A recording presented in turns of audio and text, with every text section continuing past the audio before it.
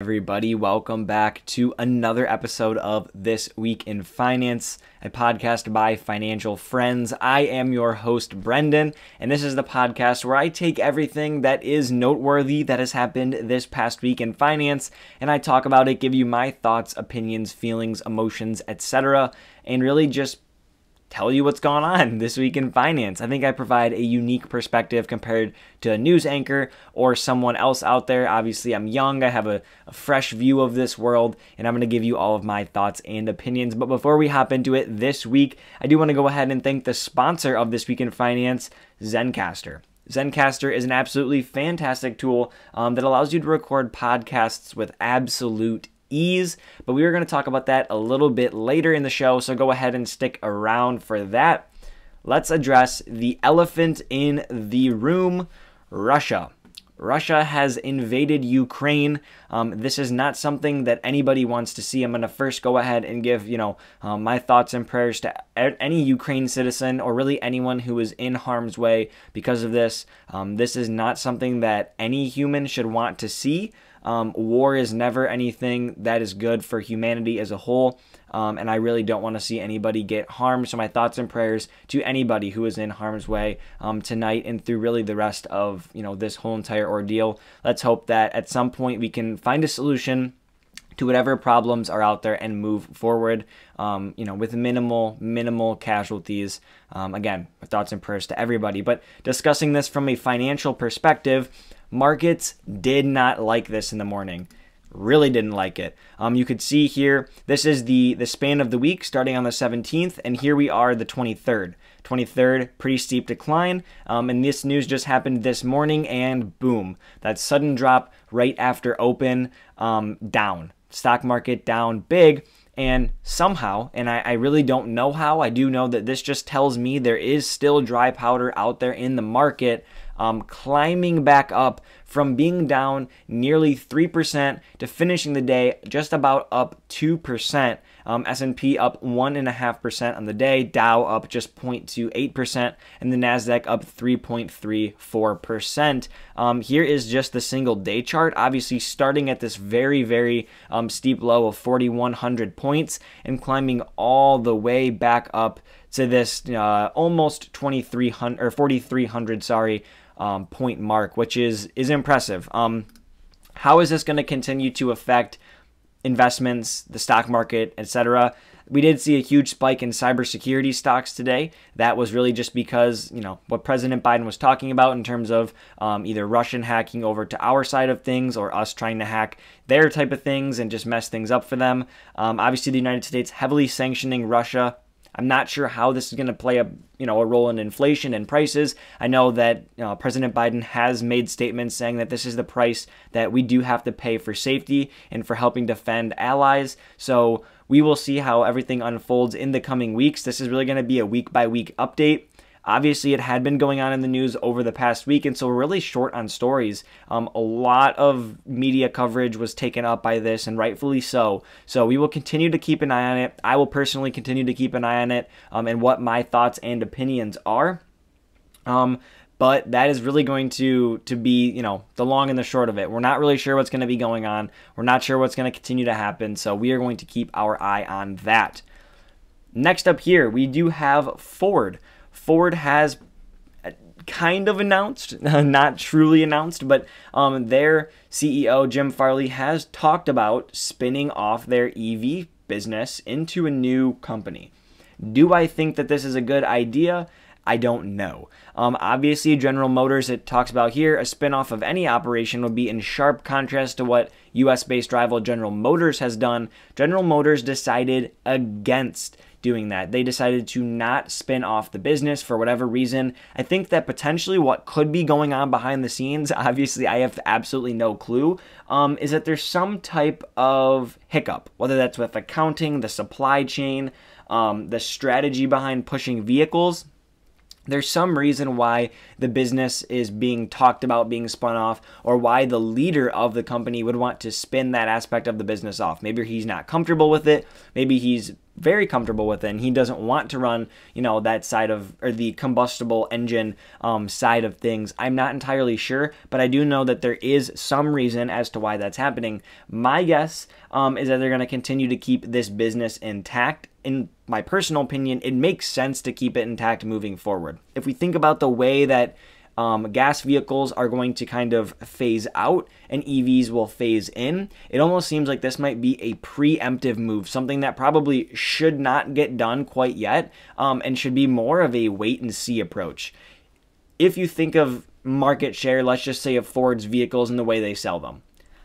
For example, if 90% of the vehicles they sell right now are gas-powered vehicles and 10% are electric vehicles, that is a very small subset of the vehicles that they're selling. So continue to stay focused on developing those vehicles, but your strategy is really still around gas vehicles and then the future of those EVs. But at some point, EVs are going to dominate that 100%, and it's going to become at least 51% electric vehicles and at least 49% gas-powered vehicles. And at that point, you can continue to push the electric vehicle narrative and develop those cars instead of developing the gas-powered cars.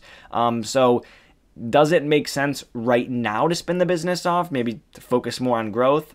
I think, yeah, it probably could. However, long run, you're really just going to create two businesses and one of them is going to fail. And at this point in time, we would assume that the gas-powered business would fail. That's what's going to make sense to fail, at least at this point, in this stage in the game. And when you see massive companies like General Motors deciding against doing that, there's a reason for it, and I'm not quite sure what that reason is, but I'm gonna go ahead and trust. I put that in air quotes for anyone who is not watching on YouTube. I'm gonna go ahead and trust them, and obviously Ford is doing that at this point, as they do mention that they have came out and since said they have no plans of spinning off the vehicle, or of spinning off the electric vehicle business, or spinning off the combustible engine business. So it was going to stay intact for now. We will keep an eye on this. Ford has been in the conversations here on This Week in Finance as of late, especially as a competitor in this electric vehicle space. So mark my words, Ford will probably be back next week, or at least sometime soon. Next up here on the list is Amazon and the grocery business. Now, I'm not necessarily focusing directly on Amazon in this specific case. However, it is very interesting to pull this chart here. And if you are listening on Spotify, Apple Podcasts, Google, wherever it might be, think about coming over here to YouTube. You can go ahead and listen to me on YouTube. You could see these things on the screen as I'm talking about them. But we have the top U.S. grocers by share of dollars spent. Okay, so Walmart is absolutely dominating that industry with 18%, Kroger 8.8%, Costco 6.4%.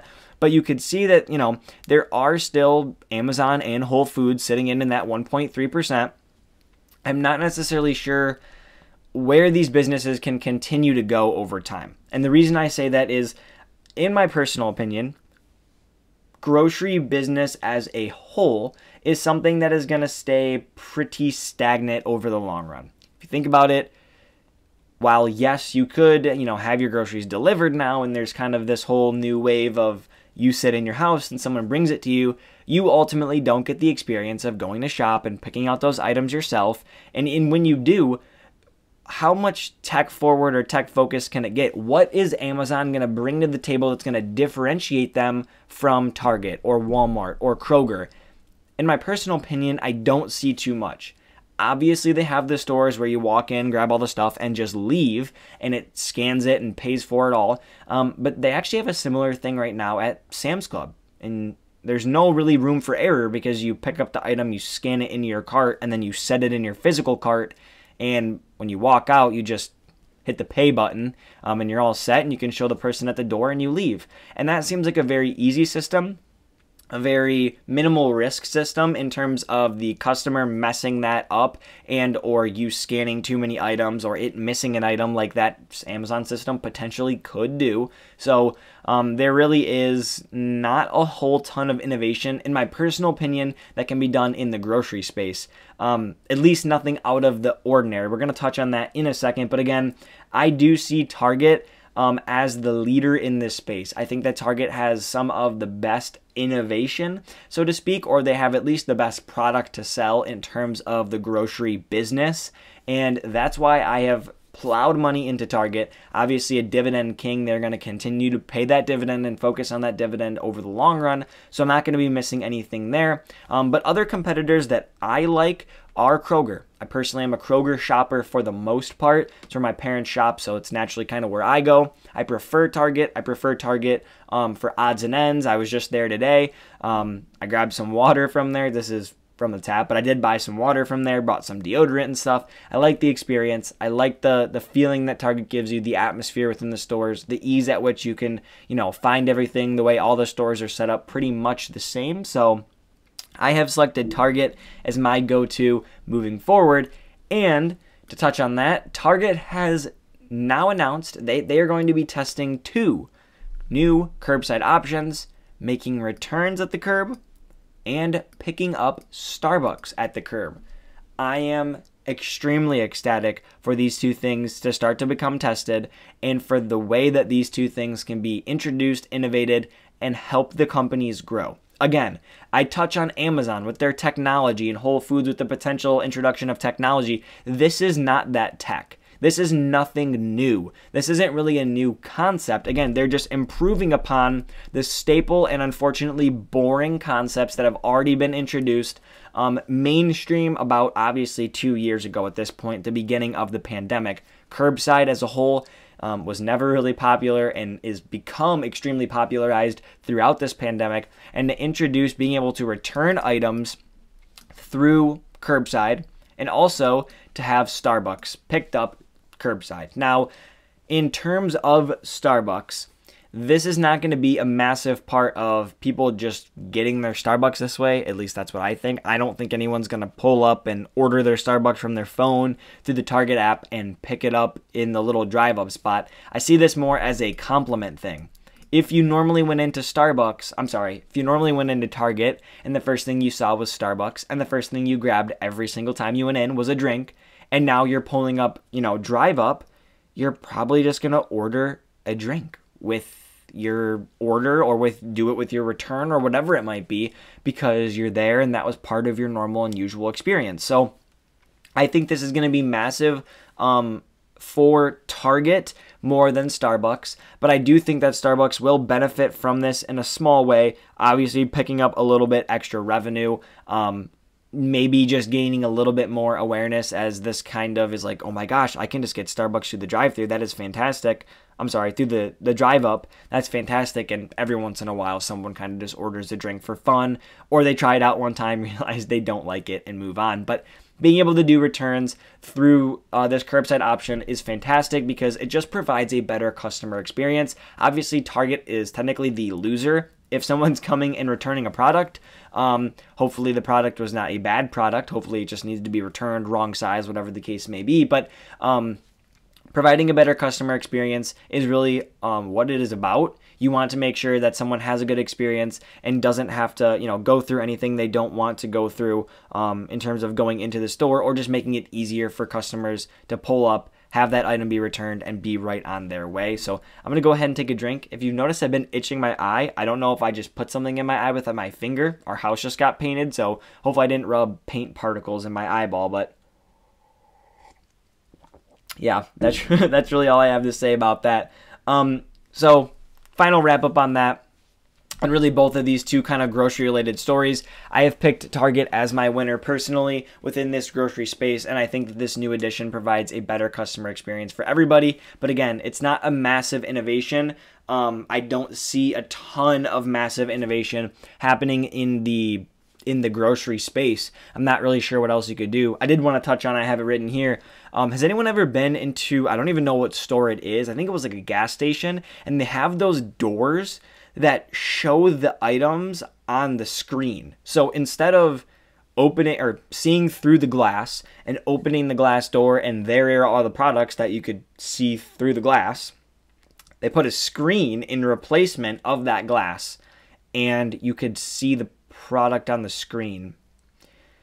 I'm not a fan. I'm personally just not a fan of that. It doesn't make sense to put something when there's literally a clear substance that you can place on a door that we've all been using for how long. You could simply place it on the door and we can see through it and we can tell if the product is there or not. But instead we're hiding the products behind a screen. Not sure, not a fan. Moving forward, Sony has unveiled their new virtual reality headset for PlayStation, which will compete directly with Facebook's Quest. I think that's Meta's Quest, but that is besides the point. Everyone's still having a difficult time adjusting to the new name change.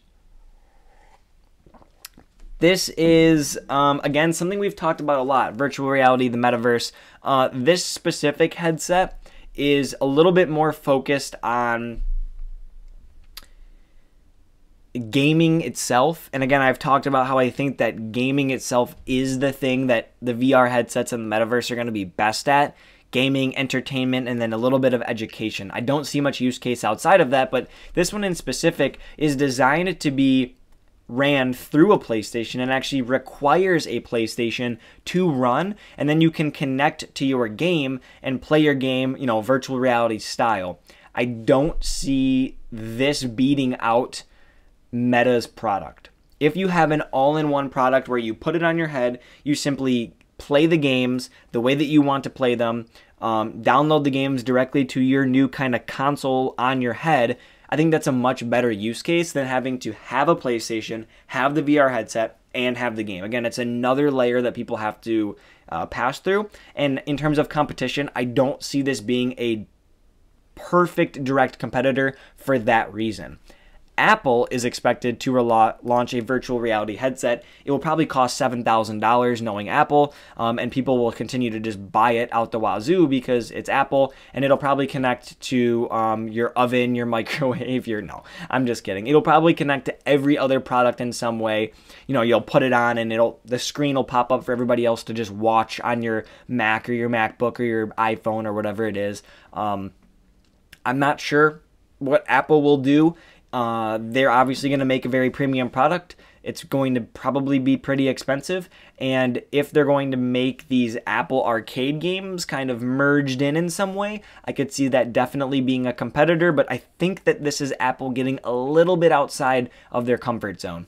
If they're going to push into this new realm and become a larger player in the gaming kind of region, I think this makes sense. But as a whole, they have generally stuck to the core business of iPhone, iPad, Mac. So again, cell phone, Apple Watch, like the basics of technology that make your life easier. They really have never made a pure gaming play other than Apple Arcade. And they really kind of started to push the boundaries with Apple Arcade, with Apple Fitness, and now even with Apple TV. This is pushing outside of their normal wheelhouse, so to speak. So will Apple be a better competitor if they can seamlessly integrate with Apple Arcade and make the type of games that they've been able to produce on the TV side of things, the same quality? I think that there will definitely be an opportunity for them to compete with Meta.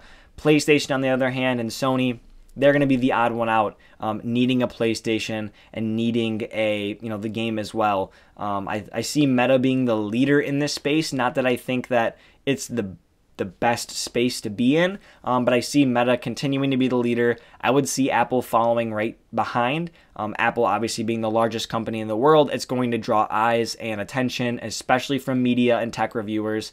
That's really my thoughts. I'm not a huge fan of the product. I'm not a huge fan of the metaverse as a whole, and so I don't have too much positive to bring to this story. Two more stories, one that I did not pull up, but we're going to talk about SoFi first. Obviously, the stock down today. I'm not sure if the stock finished up. For all of our viewers here, let's go ahead and search it up. I have it pulled up here. SoFi did finish up at the close. Actually up, 5%, 51 cents on the close. It hit an intraday low of, that's what I was thinking, around that 840-ish range, it looks like, was the low. Got that notification on my phone. Was not pretty. I wish I had some more cash to plow into the stock, but I do not.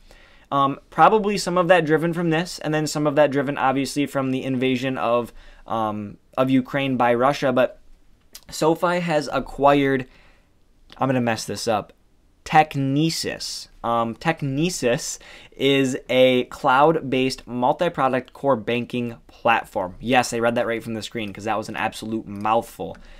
Essentially, what it's going to allow SoFi to do is all in one, all in-house. So SoFi has now purchased this company, an all-stock deal valued at $1.1 billion.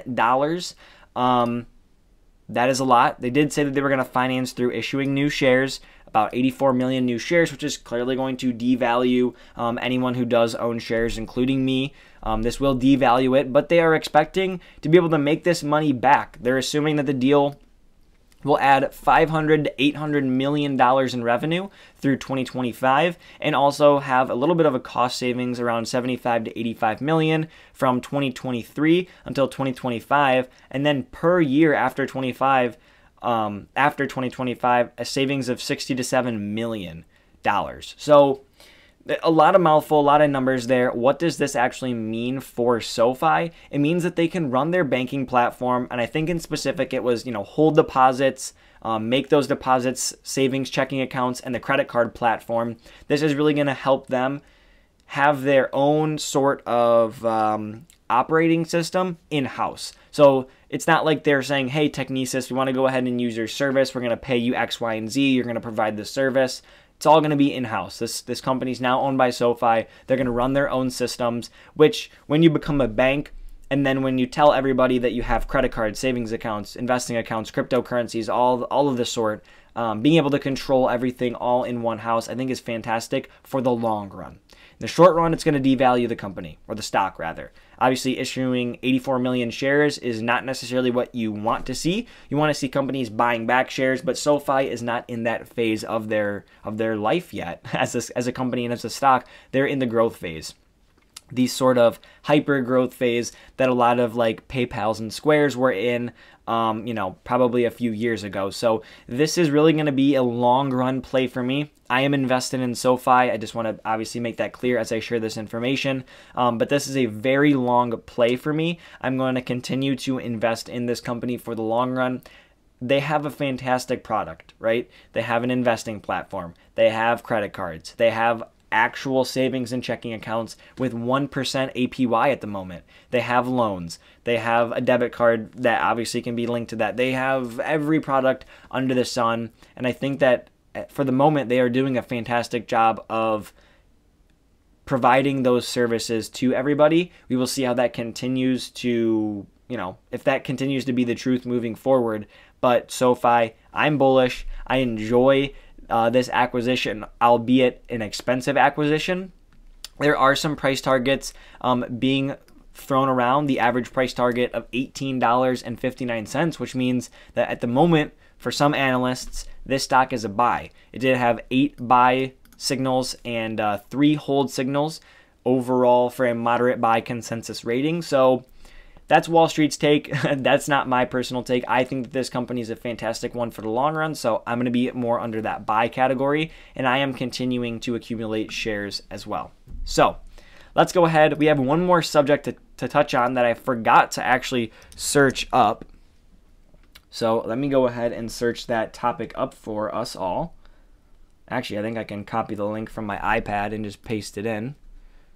Okay, computer. And it's going to be on the Fed. So the Fed has approved rules to ban its officials from trading stocks, bonds, and cryptocurrencies. You can see here in this video what it does prohibit: individual stocks, bonds, mortgage-backed securities and derivatives, cryptocurrencies, foreign currencies, short selling, margin, commodities, and sector funds. So you might be asking right now, well, what can they trade or what can they own? They are able to own mutual funds, and they must hold those mutual funds for at least a year. And after that year, if they do want to sell, they have to get permission to do so. So obviously, they can't be on the brink of financial downturn or economic downturn and go, all right, it's time to get out of these positions, because again, that would be the form of insider trading that nobody wants to have. Obviously, this is a good thing. They do have an advantage being the people that operate our economy. They have an inside scoop all of the time because they are the people getting the news, getting the information. So this is a good move, in my personal opinion, towards that fairness. Now, does this stink for them? Yeah, because my guess is they're making a ton of money from this. But is it fair in the broad scheme of things? No, it's not fair. And so these rules are being put into place, and mutual funds look like they will be the thing building them wealth. And so they are essentially incentivized now to run the economy in a way that benefits them via mutual funds, but hopefully they continue to run the economy in a way that benefits the masses, benefits the income inequality we do have in the United States of America, and benefits the well-being of every American citizen. So we will see how that kind of plays out. We will see if any news or anything does come of this. Obviously, you did have some officials making their final trades and selling positions off. As you can see, regional presidents Eric Rosengren of Boston and Robert Kaplan left their positions following this controversy. So I don't know. We will see how this all plays out. This was the final story for this week in finance.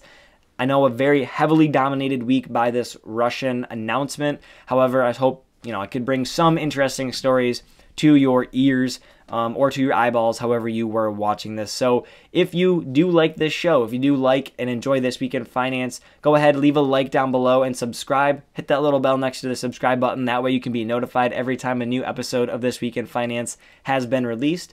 I will see you all on Tuesday and Thursday, and then again next Sunday for This Week in Finance. And I hope that you all have a great day.